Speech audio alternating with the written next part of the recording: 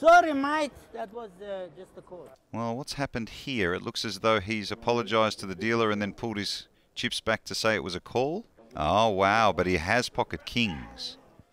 Oh, look at this. Oh, I haven't seen a slow roll in a while, Joe. I'm not surprised, mate. This is normal. Correct me if I'm wrong. He has pocket kings, she has pocket sixes, and he's pondering the call.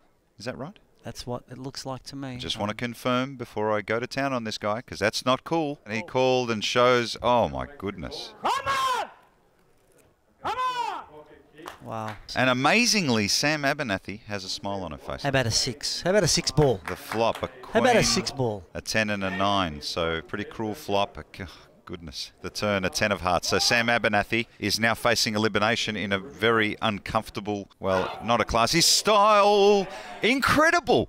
The poker gods have spoken. Oh, well,